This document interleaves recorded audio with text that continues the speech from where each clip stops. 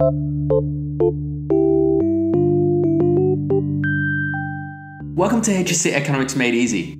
This video marks the beginning of a new series on the exchange rate. Let's start with the definition. The exchange rate is the price of one currency in terms of another country's currency. What is the foreign exchange used for? Almost every international transaction between different countries will involve changing currencies. Anytime Australia receives money, foreign currency needs to be exchanged into Australian dollars. In general, we want our export revenue, investments, profits, etc. in Australian dollars, don't we?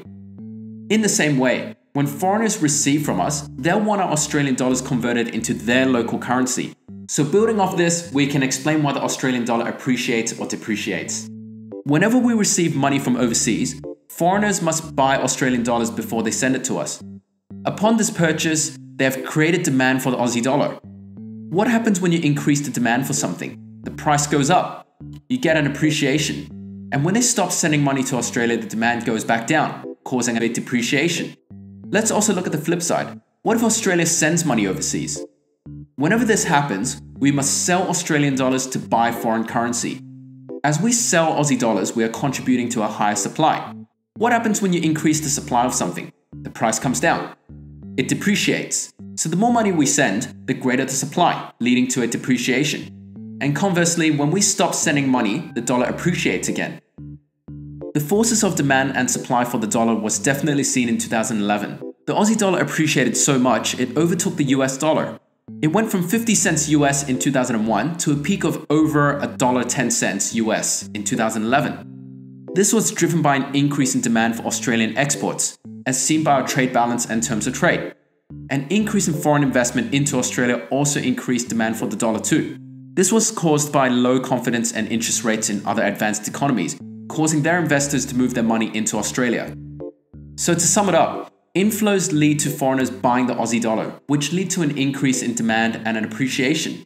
Outflows, or sending money, involve selling the Aussie dollar, which leads to an increase in supply and a depreciation. The way I remember this is, sending, S, leads to selling, S, which then leads to an increase in supply, S. Let's try out what we've learned with the 2017 HSC question 13.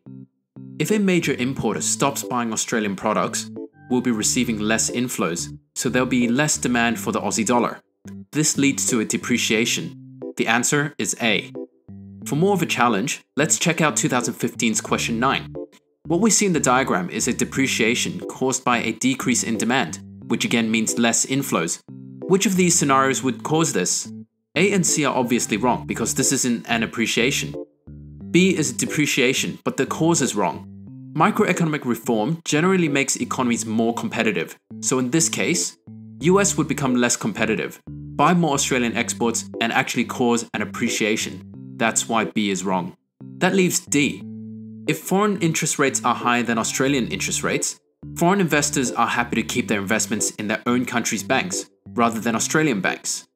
This means we'll receive less inflows, causing a decrease in demand and a subsequent depreciation. The answer, therefore, is D. With that, I hope I've made the basics of exchange rate movements easy for you to grasp. In future videos, I'll be looking at the TWI, impacts of these exchange rate movements, as well as government intervention. Make sure you subscribe so you don't miss those videos. If this video has helped you, please leave a like and comment, and share the video too. And I look forward to continuing to make HSC Economics easy for you.